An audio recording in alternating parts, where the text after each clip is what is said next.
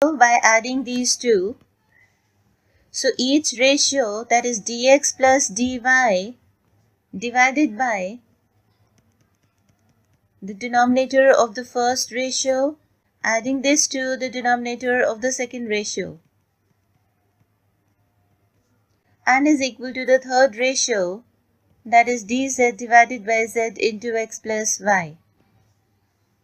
So from here we get dx plus dy in the numerator as it is, and in the denominator these two cancelled out, and we have x plus y whole square, that is equal to dz divided by z into x plus y.